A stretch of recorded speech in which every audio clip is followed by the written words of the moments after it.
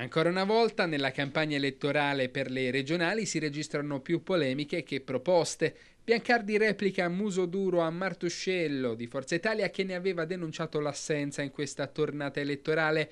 Non ricorda il suo appoggio alla provincia, ha affermato il numero 1 di Palazzo Caracciolo, sottolineando ancora: è colpa sua se il centrodestra perde pezzi.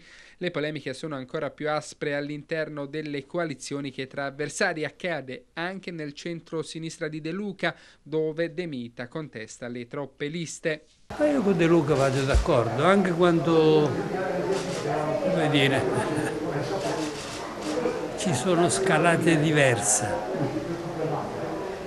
ma la scalata diversa è raccordata agli eventi straordinari che ci sono stati.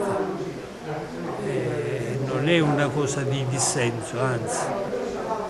La mia convinzione è che la rappresentanza deve avere come riferimento una realtà, un pensiero, non una quantità di persone. Soprattutto se poi la quantità di persone è di una mediocrità insopportabile.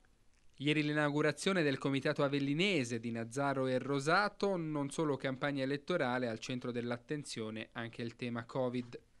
Oggi come oggi, a dire la verità, l'emergenza è proprio reale, perché insomma, abbiamo un poco allentato le redini e i numeri purtroppo sono saliti, però insomma, siamo ancora in una condizione discreta, quindi abbiamo possibilità, come ha detto il Presidente De Luca, di rimettere le cose a posto, chiamando alla responsabilità i concittadini, mettendo in modo le ASL e i medici di medicina generale e gli ospedali di poter fare rete e quindi automaticamente di poter seguire quei protocolli che ci vengono naturalmente dettati sia dai decreti sia dai nostri scienziati del Comitato Tecnico Scientifico.